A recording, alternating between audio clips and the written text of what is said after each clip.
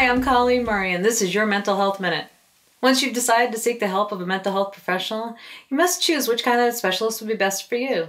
I'm going to talk about 4. There are psychiatrists. They are medical doctors who prescribe psychotropic drugs and treat mental illness. There's a clinical psychologist, and they are well trained in research and specialize in administering a wide range of tests aimed at diagnosing and treating mental illness.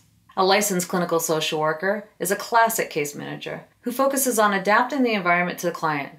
They work closely with the client and those around them.